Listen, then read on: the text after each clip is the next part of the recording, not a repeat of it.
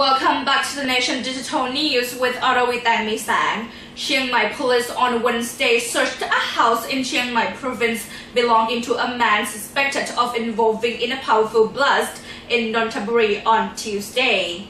Police found no suspicious items in the house of Samai Wongsawan in Han Dong district.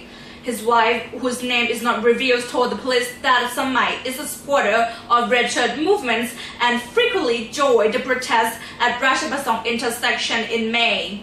Police identified Samai as renting room at Saman Mehta mansion in Nonthaburi's Bang Bua Thong district, where a powerful explosion started on Tuesday evening.